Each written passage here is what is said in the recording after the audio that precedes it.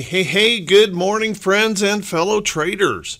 This is Doug Campbell with Right Way Options, and this is a morning market preparation video for March 2nd, 2021. Well, yesterday we had quite a response yesterday with a big gap up, and we triggered a bit of a short squeeze, forcing those folks who had held short over the weekend out of the market yesterday, pushing us real hard. But unfortunately, we still left behind some question marks that have to be addressed, and we have some other things perking this morning that could create a little bit of volatility. Let's check out these technical charts and see if we can get any idea how we might want to approach the market for today.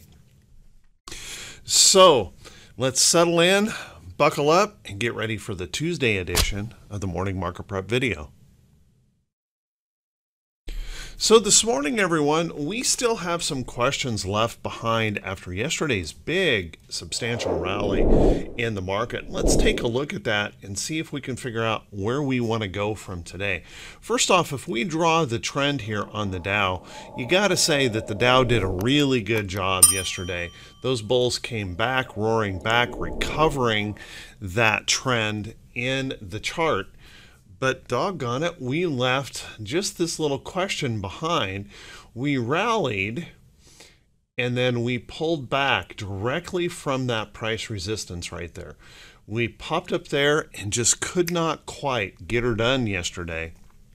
And as we moved into the close, we saw a little bit of selling coming into the market, pulling us back off of that level. So the Dow being one of the strongest indexes out there right now, we had some big surges in those prices yesterday. We still have some questions out there, and we still have this big ugly top right here that we still have to clear, as well as this overhead resistance.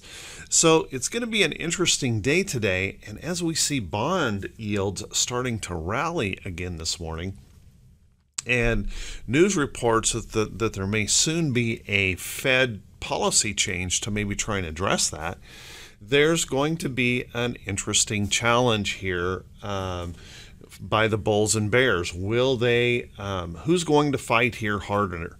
Who's going to come back or who's going to win this battle?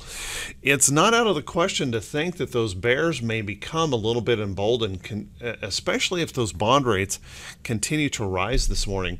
We'll want to keep an eye on that. If they were to push back, you could see a bearish candle here would certainly raise some questions and would add a level of technical complication to the charts that we may not want to see here just yet. So keep a close eye on that in the Dow. Let's take a look at the SPY.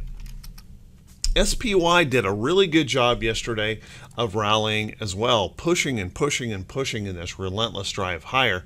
Unfortunately, check that out, we did not break through the downtrend in the chart, and we still left behind resistance levels in the chart that yet need to be addressed. So as we tried to push up there and break through that, we still struggle with that level of resistance. And let's take a look at this. If we draw in a trend line, depending on how you draw that, that's a little bit tight, honestly. We have this multi-level of resistance right up here, and that may not be a problem if we can get those bond yields to pull back. But if those bond yields continue to show the little bit of rally that they're showing this morning, that could be a bit of a problem here for the market. Once again, the last thing we want to see is those bears reemerge and push back in. Now remember, futures were down earlier this morning. We're reacting a little bit positively in the pre-market here. It's kind of been the norm. We get the morning pump up, and then we see where we go after we get that morning pump up. But watch that carefully right in here. A bearish candle in here would certainly raise some eyebrows and add some major question to this market. Can we push through that resistance level with 1.9 trillion in stimulus around the corner? You would think that that would certainly engender some confidence in the bulls. But if we could see Fed policy changes, if we could see a rising long-term rates, that could be a problem for the market, and that could embolden those bears. Let's take a look at our NASDAQ. Now, our NASDAQ still, even with such a beautiful rally yesterday, leaves behind considerable questions. We have a NASDAQ that is still challenged by price resistance in the chart. And although we're rallying back, let's take note that we did, however, one bullish thing, recover yesterday, recover that 50-day moving average. There was some question in the early market whether we'd be able to recover that. But as you can see, we recovered that confidently yesterday by the close. And we're trying to show a little bit of bullishness here this morning. But let's note that we still have significant levels of price resistance in this chart that need to be dealt with as we rally up. So there is still that question out there. Could we happen to catch, and particularly with bond yields rising, could we happen to catch some bears coming in here and push that back down below the 50? Now that would be a major problem. If we see a failure, the confidence of the market could be shaken pretty heavy if we happen to see some bears coming in there attacking on that NASDAQ. Can't say that that's going to occur, but we do want to keep that in mind, and we do want to be thinking about that possibility existing so that we're not rushing or chasing into stocks that are already very extended after yesterday's big move. So watch that carefully. Also, I want to point out the possibility, just the possibility, I don't want to be predicting anything, that we could be forming a head and shoulders pattern here on the NASDAQ. So even with that rally back, we run into these resistance challenges and that pattern challenge that still may come into play. So kind of keep that in mind.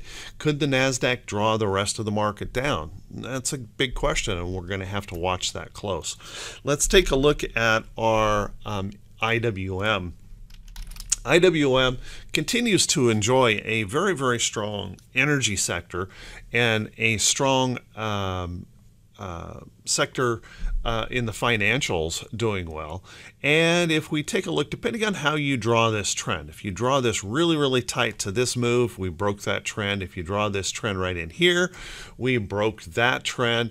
You could also draw this way, showing that we kind of held on, and you can see that we held above our 50-day moving average in the chart. We can also see that we still have this little downtrend in play that we were not quite able to breach back through, and we have resistance levels right here in this chart setting up. So once again, we have that little question mark in here. Can we push on through there, or will those bears battle back and challenge those resistance levels in the chart? So watch that close. We have that little complication that we still have to try and work through. Let's take a look at our VIX. Now, although we had a great pullback in the VIX yesterday, fear dropping out of the market, let's keep in mind that we have yet to break down through price support in that chart. And if we take a look at our moving averages, we broke back down below our 50-day moving average, but still not a whole lot of confidence here in that fear index. We're still holding. Remember, we're very, very close to setting new record highs in the Dow, with a VIX still very elevated above 20 handles here, which is remarkable. We typically don't see that. Now, the big question I think that yet has to be answered is, will we hold this upside trend, that little upside trend in the VIX? So as I've mentioned many times before, that first fear spike is really nothing to particularly worry about. Obviously, it can be very painful in that shocking move. The question's always going to remain is if we pull back and hold a higher low and then see that fear coming back in. That's where real selling can take off, and so we'll want to keep an eye on that. I'm not suggesting that we are a tremendously bearish market, because we're not. The FOMC, the Congress is doing everything they can to just pound money into the economy, trying to encourage the market higher. Unfortunately, we have some questions out there still remaining as bonds rise up. Will the Fed lose control of these rates? And that's an interesting question to be answered just yet. So watch this closely. Fear could come back really quickly if we start to stumble on these rising treasury yields. Let's take a look at our T2122. Now, T2122 had a great big rally yesterday, and it's that all or nothing market that we're seeing right now, where we're either just running for the doors, fearing for our lives, and everything plunging, or over exuberance, and we just rush back in and can't buy up stock fast enough, no matter how high it goes. Kind of a crazy market as this volatility continues to affect us. Now, what we have here in T2122 is that little bit of a pullback at the end of the day actually brought us back down just out of that bearish reversal zone. So we still have some upside opportunity. If we can get that bullish push this morning, we could see that pushing up here into that bearish reversal zone. But just realize that we went from oversold to potentially overbought really, really fast. And if we happen to stumble at all on these treasury yields, that could be a problem up here as we continue to press and push for all-time highs. And we still have those resistance levels above that need to be cleared. So watch that closely. We're kind of on a tightrope here, whether or not we're going to break through to the upside or push back down. Watch that carefully. And then let's take a look at T2101. I got to tell you guys, this continues to concern me. We had that huge short squeeze rally yesterday, and notice that our market breadth continues to decline, seriously decline. We're down here in a reversal area where we should be seeing that market breadth coming back up, but as of right now, not so much. That market breadth is really struggling to move things higher, so keep an eye on that. I'm not exactly sure if that means we're about ready to turn that corner on breadth and we're going to start seeing more support to these prices, or if we're going to continue to falter here with a little bit of concern for those bond yields. Let's take a look at our economic calendar for today. Our economic calendar is a very light day. Not much to worry about here overall on the day here. We've got some Fed speakers out there going on, some bill auctions and announcements and that going on, but nothing that would really create market price action today. But let's keep in mind that tomorrow we'll be getting the ADP report, ISM, and petroleum status. All of those things have that potential of moving us around, so just consider those. And remember, we're going to be building up here for the rest of the week. ADP, a lot of jobs focus. ADP, jobless claims, and employment situation number coming in on Friday. So as we build toward that, we could see some light choppy price action, and consider that after such a big rally on one day. Then let's take a look at our earnings calendar for today. And our earnings calendar, we have a big focus to retail today. Let's take a look at a few of those charts and see what we can glean from that this morning. First, we have Target. Target has already reported. They reported a good, strong surge in sales. But unfortunately, we're showing a little bit of a pop and drop in the pre-market candle here. We gapped up just a little bit on that report, and now we're pulling back. And let's notice we have a bit of a downtrend going on here in Target.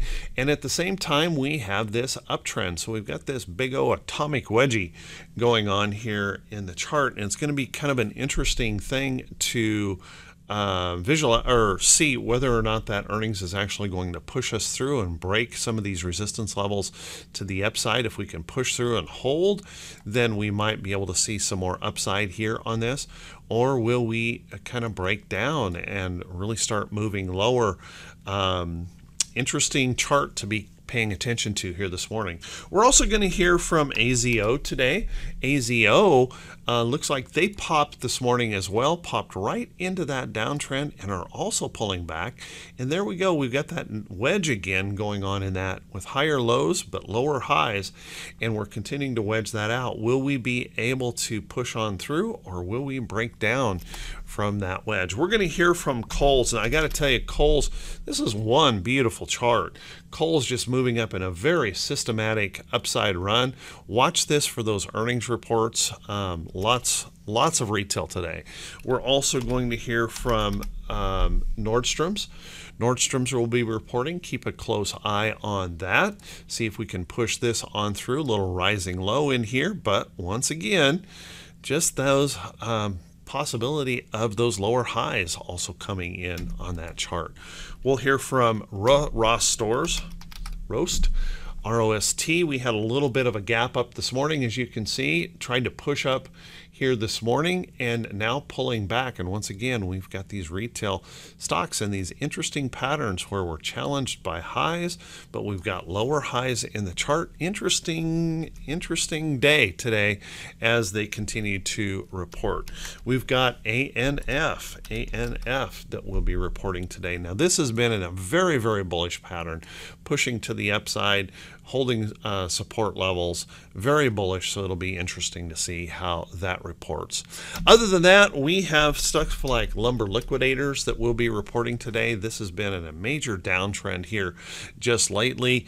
Remember, lumber prices have just been rising almost exponentially.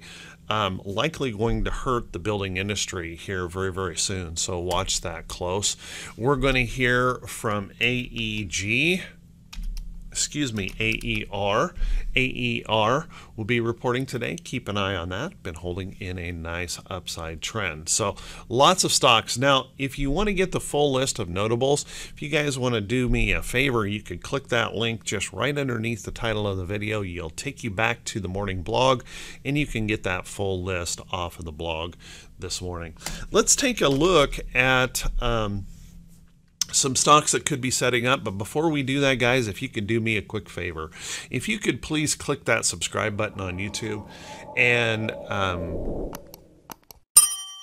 also click that bell icon when it pops up so you'll be notified every time I post one of these videos. You know, the purpose of these videos are not to provide hype. There's plenty of that out there. All you gotta do is watch one of the news reports. There's tons of hype. There's tons of excitement. What the purpose of these videos are to take a look at the price action of the chart, look at those technicals and see what we can see, and help us to try and decide how we want to approach the market for today. Emotion gets in the way an awful lot in the morning open. There's a lot of excitement around that. But if we can temper that with a really close look at the charts and the price action, we can do a better job in our trading. And if you guys find that to be helpful, please click that thumbs up button. Also leave a brief comment. And I apologize, we're doing an open house in the Hit Run Candlesticks and Right Way Options room the last couple of days. So if you guys aren't doing anything, want to come over, go to the Hit Run Candlesticks site, and you guys could log into either one of Hit Run Candlesticks or Right Way Options rooms and be in there the whole day today. We're also drawing, giving away some $100 gift cards. So come on over if you want to get a shot at winning those and see what we're all about over there. Let's take a look at a few stocks that are setting up. Now, please keep in mind, guys, that a lot of stocks really rallied very, very strongly yesterday and maybe a little bit stretched out. Now, I've been mentioning Ford, and it's a stock that I continue to hold, and I really like the look of this chart. We're holding in here pretty nicely. We're breaking through this level up here. We're trying to show bullishness and push on through to the upside. Keep an eye on Ford. I hold that. So by the way, obviously I have a bias to that because I am holding on to that chart. Let's also take a look at Mo. Now, I've mentioned Mo a few times as a potential, and Mo had a good day and then pulled back. We see a little bit of bullishness coming into that chart this morning, but more importantly than the daily chart, let's take a look at the longer term chart on here.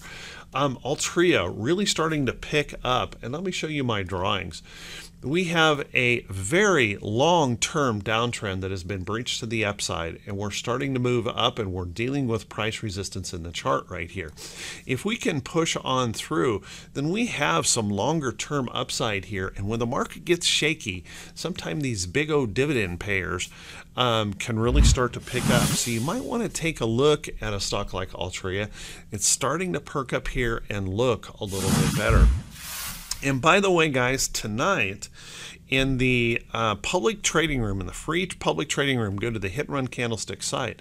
I'm going to be doing a class on longer term trades and show you a couple ideas, ways that I have really made some tremendous money trading longer term positions with both stock and option trades.